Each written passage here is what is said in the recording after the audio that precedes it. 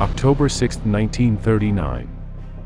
The last Polish armies finally surrender before the overwhelming advance of the Wehrmacht, and the double attack carried out by the Soviet Union in mid-September. However, for the Germans, the war, far from over, has only just begun. After the declaration of war by France and Great Britain on Germany on September 3, due to the attack on Poland, the German army now had to face a new challenge for which it was still considered to be unprepared. Many generals had accepted the attack on Poland because it was a relatively simple task and easy to execute, but facing France and Britain again was another matter entirely. In any case, they had to obey the order of the German leader, and prepare for the simultaneous attack on France, Belgium, and Holland. Although the first plan in which the German High Command was working proposed a frontal attack against Belgium and Luxembourg, similar to that of the First World War, everything changed on February 17 when Manstein was able to have a meeting with Hitler. In this meeting, the future Marshal convinced Hitler that the best way to defeat the Allied coalition was to carry out an attack that curved northwest from the German border until it reached the Atlantic coast. It was basically just the opposite of what they had tried in World War I, in which said curve had taken a southwesterly direction. Now, 25 years later, it might be possible to do it with the greater speed and mobility that the new motorization of the army offered. For this plan to be successful, multiple very fast panzer divisions with a lot of firepower were needed, which were capable of penetrating through the Ardennes, and after crossing the Meuse River and breaking the front at Saint-Quentin, they could reach the Atlantic coast at lightning speed. This maneuver was to be completed in a very few days, while most of the French and British divisions were engaged in another diversionary attack, which the Germans were to launch in Holland and Belgium. In addition, they had to be fast so as not to give their enemy time to take countermeasures, and with them contain Army Group A, which would be in charge of carrying out this incursion. On the day of the attack on France, this being May 10, 1940, this group of armies had a total of 45 divisions, 7 of them being panzers. These 7 divisions would occupy the next position in the great wedge of German penetration into northeastern France. First, Rommel's 5th and 7th Panzer Divisions, integrated into General Hermann Hoth's 15th Army Corps, would be located on the right flank of the wedge. The center would be occupied by the 6th and 8th Panzer Divisions, integrated into the 41st German Army Corps, under Reinhardt's orders. And finally, and going to what interests us in this program, the 19th Army Corps under Guderian's orders, with the 1st, 2nd, and 10th Panzer Divisions, together with the Großdeutschland regiment, would be located on the left flank, right on the south side of the wedge. The attack began on May 10, 1940, and everything went exactly as the Germans had planned. In just 3 days, the 3 Army Corps that we have just named crossed the Ardennes forest and advanced about 130 kilometers until they reached the Meuse River. From the 5th Panzer Division, which was on the right flank of the wedge, to the 10th, which was further south, it was about 50 kilometers, this being the width of the German break in the French defenses. Despite this important advance during the first days of the operation, everything was still to be done. Now, the key to the whole plan was to be able to cross the Meuse River, and to be able to continue advancing towards the English Channel. It was at this time that one of the most important battles of this operation was fought, known as the Battle of Sedan. It should be noted that on this date the French had already begun to mobilize, and were sending reinforcements to the area at full speed.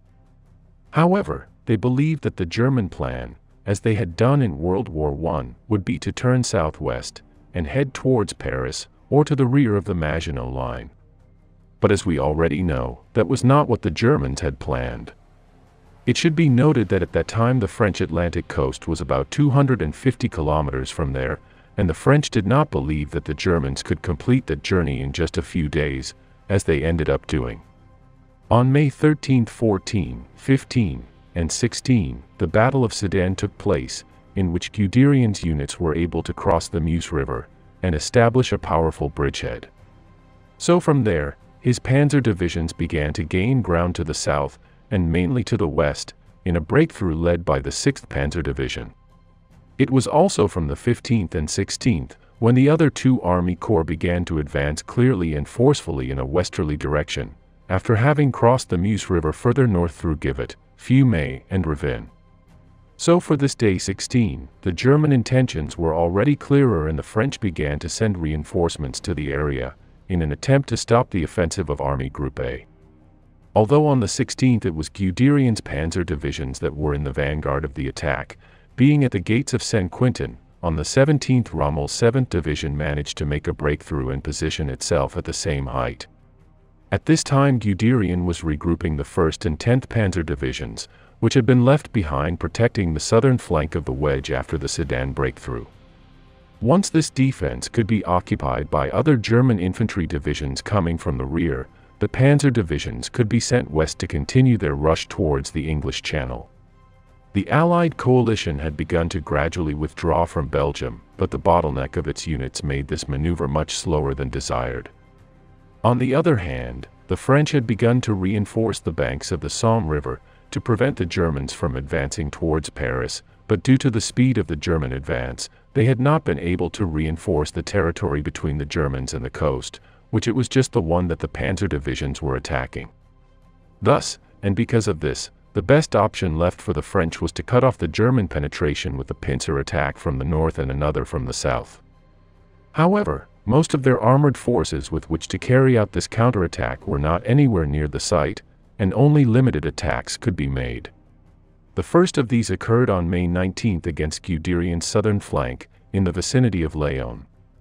This French attack was fought off by the 10th Panzer Division without any trouble, while the 1st, 2nd, 6th, and 7th Panzer Divisions continued their march towards the coast at full speed. It was specifically the day after this French counterattack, when Guderian's 1st and 2nd Panzer Divisions made a spectacular advance from Peronne to the French Atlantic coast of about 90 kilometers.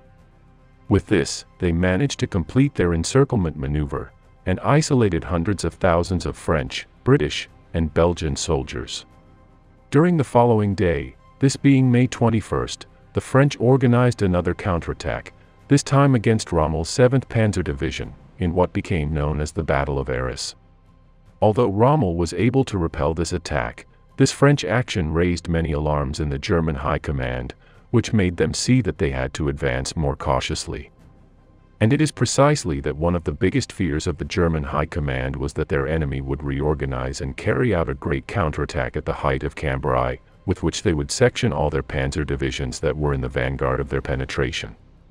Thus, the advance of the panzer divisions towards the main ports on the French Atlantic coast was delayed. During the days 26, 27, and 28 of May, the Allies began a great withdrawal of all their units that were isolated, and they began to go towards the coast with the hope of being evacuated by sea. In this situation, Guderian's panzer divisions no longer played any role, as they settled near the Pas-de-Calais to regroup and re-equip, and to prepare for the next advance against the rear of the Maginot Line. On the other hand, and not being the subject of this video, the siege on the Allied troops isolated in Dunkirk ended on June 4th, with the evacuation of more than 330,000 combatants, somewhat clouding the final execution of this successful operation. In any case, and as we have seen in this program, Guderian's 19th Army Corps was the most important of all in this breakout and encirclement operation, leading the German advance wedge at all times. As we saw a few weeks ago, Guderian also led the advance towards Moscow, and played a decisive role, which if you are interested you can see in the link that he left in the description. Thank you all for being part of this community, and especially the sponsors who make this possible. Subscribe and share this program if you liked it, and we'll see each other here as always, next Thursday and Sunday. See you soon.